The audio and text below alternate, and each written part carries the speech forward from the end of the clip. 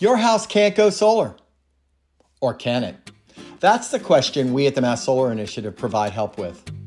Here at the initiative, our goal is to provide all the pros and cons about solar energy for the house. Solar is not for everyone. Some homeowners just don't want change, don't like the look, or the savings just isn't enough, while other homeowners just can't find the time because they feel the process will take forever. Finally, many homeowners like the idea, but are getting a lot of misinformation that just proves to be way too confusing, so they get stuck not knowing what to believe. That's where we come in, to provide clear and concise information that addresses all of the homeowners' questions and provides a step-by-step process to help our neighbors decide whether solar is the right choice for their family. We all pay for solar through a percentage of our tax dollars, just like when our tax dollars are directed toward other energy sectors like gas and oil. Nothing is ever just black and white.